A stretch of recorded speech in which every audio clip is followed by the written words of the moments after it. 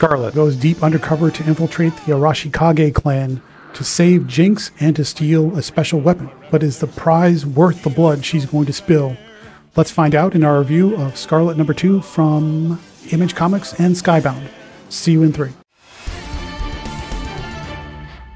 Welcome back to Comical Opinions. This is our review of Scarlett #2 from Image Comics and Skybound. Let's recap briefly what happened in issue #1. Scarlett was sent undercover to infiltrate and expose a human trafficking ring that led to an unexpected discovery. Jinx, Scarlett's longtime friend and missing agent, is deep undercover with the Arashikage clan who crashed the auction selling off girls to the highest bidder. When Scarlett receives a mission to infiltrate the Arashikage clan to steal a secret weapon, her mission now becomes personal when she learns that Jinx may be in over her head. In Scarlett #2, we catch up with Scarlett, and she's tied to a chair in a glass cage and relieved of all of her gadgets except for one.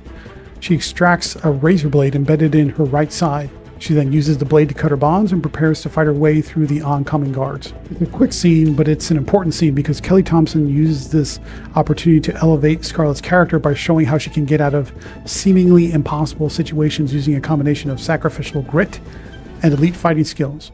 Longtime Joe fans may not be used to seeing this side of Scarlett, but it works to reinforce Scarlett's reputation as one of its top members with good reason. Scarlett goes on the offensive when ninja guards start to swarm in to try and subdue her. She kills several of them in the process. When it becomes clear the typical Arashikage guards are no match for Scarlett, Storm Shadow calls a halt to the fight. The escape and fight were both a test that Scarlett passed with flying colors, but Storm Shadow isn't convinced of her commitment to the clan. Although, of course, Scarlett is the focus of the fight, the sequence really informs the reader about the ruthless criteria used to become a member of the Arashikage's clan of ninja warriors and fighters, etc. Unfortunately, what should be a rousing battle sequence is marred by some really strange, almost incomprehensible fight choreography by artist Marco Ferrari.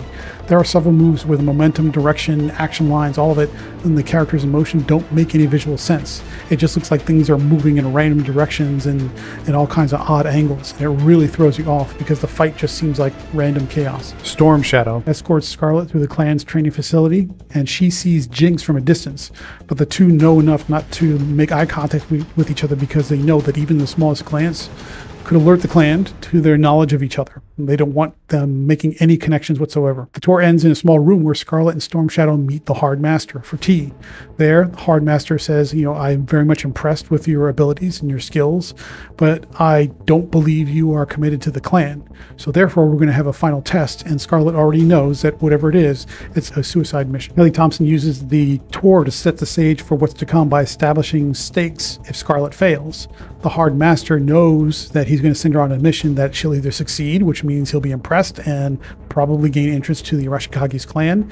And if she fails, she dies. And if she dies, then no harm, no foul on the Arashikage clan. So it's very much a hard line for entrance into the clan, which elevates Scarlett's challenge that's before her. The issue ends with Scarlett parachuting onto the roof of a high-class business skyscraper controlled by a rival clan. What's her mission? She's supposed to steal an ancient weapon that originally belonged to the Arashikage. We don't know what the weapon is. We don't know what it's for or what it looks like, but that's the mission before her. Now, that makes the story a little bit more confusing because the whole point of this mission for Scarlett was to infiltrate the Arashikage clan to steal a weapon from them.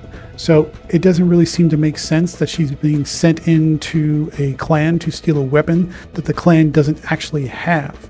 So that sort of creates some confusion with the plot. Is it a different weapon or the same weapon? We don't know. Also, the same key criticism that we made in the first issue still applies here. There is almost nothing here that makes it look, feel, or read like this is a G.I. Joe story. It is very generic spy stuff.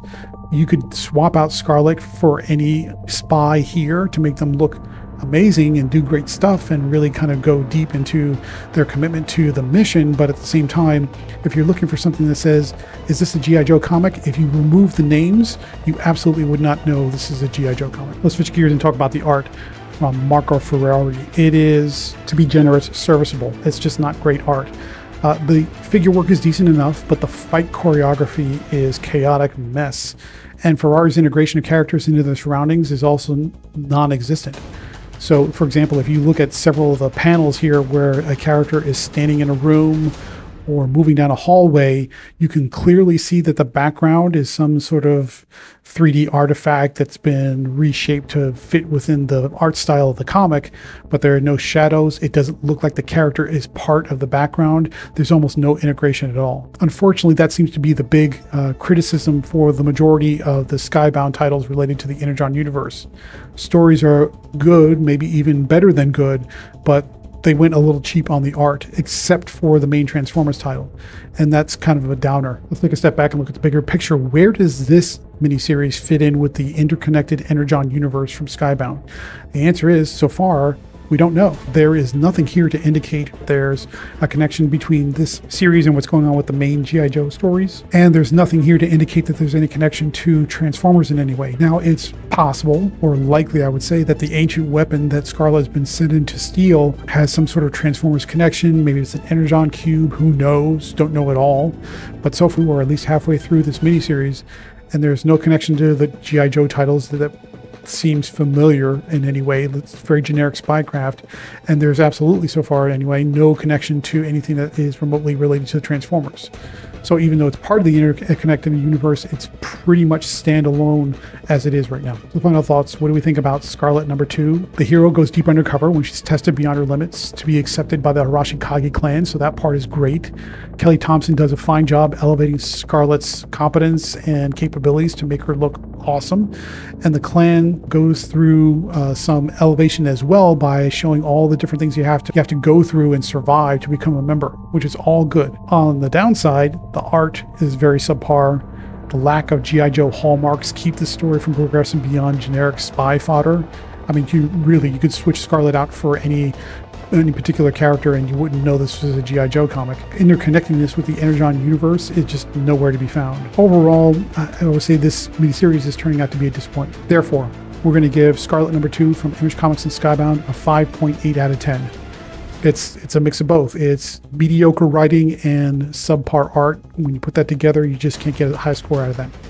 But let us know what you think. Do you feel differently? Do you think this is a banger of a G.I. Joe miniseries, or do you agree with us that it just is lacking all the things that you would want out of something related to G.I. Joe or the Energon universe? If you like G.I. Joe, give us a thumbs up. If you feel differently or you have alternate opinions, leave a comment down below. Otherwise, thank you very much for joining, and please stay tuned through the outro for the next review.